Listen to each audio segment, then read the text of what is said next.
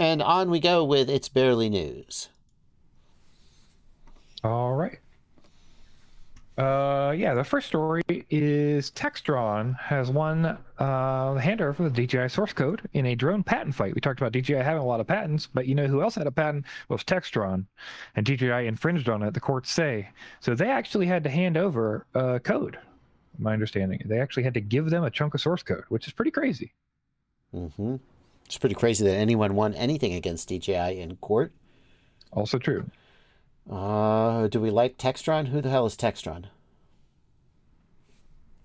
I'm not sure. Textron is I don't know, offhand. Okay, so I think they're another drone company, but I'm not sure what they built or why they had the fight with them. So. The takeaway from this is someone beat DJI in court. FDJI. Yes. Okay. DJI was doing the thing they always do, which is saying, "Hey, no, of course it's ours." Didn't settle out of court or anything, and then lost in a battle and had to hand over code. So, okay. The thing about it is the weird part is, and I think we just saw this in gaming recently too, for some reason. But basically, I mean, it's one thing to have an infringement and pay out for an infringement case, right, or something. Mm-hmm. There's another piece to say like, "Hey, you literally have to hand us a chunk of source code from your like your actual running working code, and that could include private other things like how they've developed that code and what they've done with it and how it's interacting with their pieces." I just think that's kind of wild because that doesn't happen every day. So, yeah, far out. Next up, the goggles Integra now support the DJI FPV drone. Yeah. That's cool. DJI adding old support to new products. Yeah. So, if you have the DJI FPV drone and have been holding off buying the goggles Integra because they didn't used to support it. Wait, but the goggles too support the FPV drone, don't they? No. They don't? No, they didn't before. Oh, yeah. Now they do. But yes. The G2 and the Integra? Yes. Oh. Well, good for you. Anybody who bought the DJI FPV drone and was thinking you made a terrible mistake, you did. Well, but now you can mitigate that mistake. And for all the people excited, this also adds remote ID. So, oh, there's always a catch. There's always a catch. Please, sir, may I have some more? Believe me, if DJI fills up that bowl, there's a freaking chicken bone in it. Yeah. All right. All right.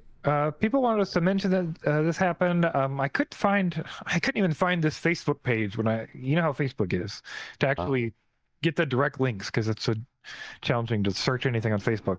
But I was told, and this tells us that the Canadian Nationals were canceled. The multi-GP Canadian Nationals were canceled because they lost their venue. And unfortunately, they were going to probably cancel it. They were going to try to reschedule it. And it looks like now they're going to try to schedule it for November, and it'll be an indoor race. So anybody who was wondering about the Canadian Nationals or trying to plan for it, anything like that, that is now shifted to November, most likely. Okay. So keep an eye out for those changes. Canadian Nationals. Does that suggest that Canada is an independent nation of its own instead of just like a suburb of the United States? I mean, wouldn't they just have like the United States Nationals? Right. Like they don't have they play in our baseball league, right? I don't know. Saying. Okay. Okay, Canada, you go with your Nationals. You so cute, Canada. Louis Rossmann. Well, what you want to talk more about that? I'm surprised. Do you know that in the new Linus Tech Tips, their live stream, the WAN show, now Luke has a mute button for Linus in case Linus is going to say something really offensive. And I thought of you when I learned that. Oh yeah, that you might like a mute button for me. I thought about me too. You son of a bitch. Louis Rossmann, proof that a middle-aged Jewish man sitting in a recliner can be a successful YouTube creator. My God, there's hope for us all. What did he say lately?